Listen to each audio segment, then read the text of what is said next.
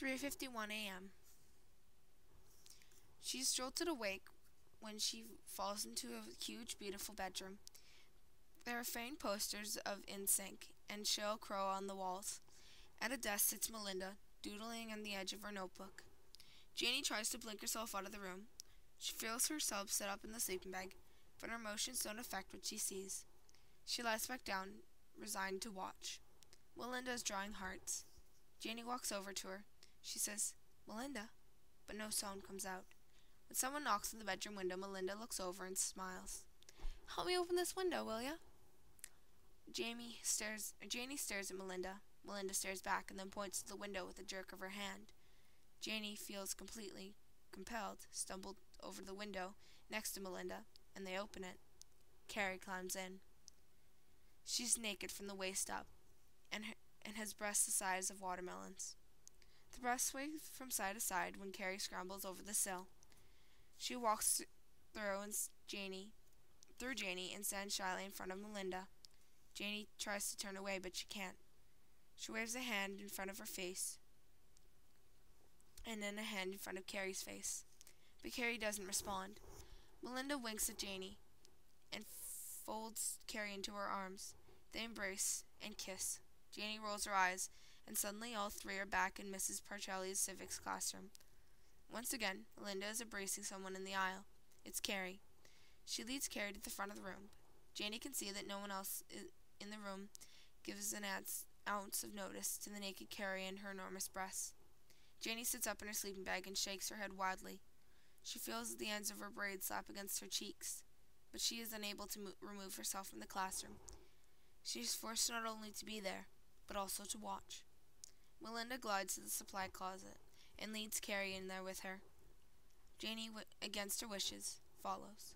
Melinda closes the door once Carrie and Janie are inside, and Melinda starts kissing Carrie on the lips again. Janie lunges in her sleeping bag blindly, kicks Melinda hard, and Janie is back in Carrie's living room. Melinda sits up, hair disheveled, and scrambles around to look at Janie. "What the hell did you do that for?" Melinda is furious. Feigning sleep, Janie peers out one of her eyes. "Sorry," she mumbles. "There was a spider crawling over your sleeping bag. I saved your life." "What?" "Never mind. He's gone." "Oh, great. Look, I'm gonna get back to sleep now." Janie grins in the darkness. It's 5:51 a.m. 7:45 a.m. Something nudges Janie's legs. She opens her eyes, wondering where she is. It's pitch dark. Carrie turns the sleeping bag flap off Janie's head. "Wake up, sleepyhead." The sunlight is blinding. Janie grunts. Slowly, she sits up. Carrie is balancing on her haunches, eyeing her, one brow raised. Janie remembers. Does Carrie? "Did you sleep well?" Carrie asks. Janie's stomach twists. Yeah, she gauges Carrie's reaction. "Did you?" Carrie smiles. "Like a baby, even on this hard floor." Well, that's great." Janie scrambles to her feet and then twists from her nightgown. "Where's Melinda?" "She left about 10 minutes ago. She was acting weird. Said she forgot she had a piano lesson at 8. Carrie snorts. "Duh." Janie laughs weakly. She's starving. The two girls fix breakfast. Carrie doesn't appear to remember her nightmare. Janie can't forget it. As they munch on toast, Janie steals a glance at Carrie's chest. Her breasts are the size of half an apple, each. Janie goes home, falls into bed, thinking about the strange night, wondering if this ever happens to anyone else, knowing, deep down, it probably doesn't. She falls into a hard sleep until late afternoon. Decides sleepovers are not for her. They'll never be for her. June 7th, 2004. Janie is 16. She buys her own clothing now. Often she buys food, too. The welfare checks cover the rent and the booze, but not much else. 2 years ago, Janie started working a few hours after school and on weekends at Heather Nursing Home. Now she works full-time for the summer. The official staff and the other aides at the Heather home like Janie, especially during school holidays, because she picks up on everybody else's shifts, day or night, so they can take a last-minute sick day or vacation. Janie needs the money, and they know it. She's determined to go to college. 5 days, a week or more, Janie puts on her hospital scrubs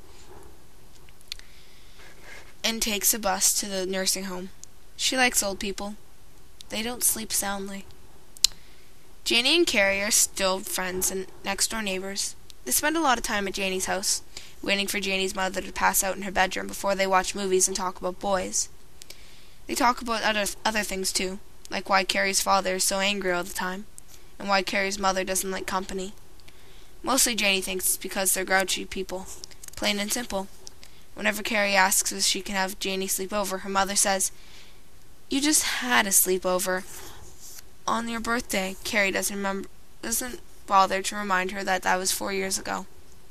Janie thinks about Carson and wonders if Carrie really is an only child.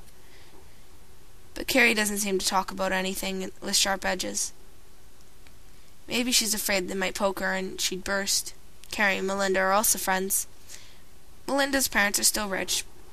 Melinda plays tennis. She is a cheerleader. Her parents have condos in Vegas, Marco Island, Vail, and somewhere in Greece. Melinda mostly hangs out with other rich kids. And then there's Carrie.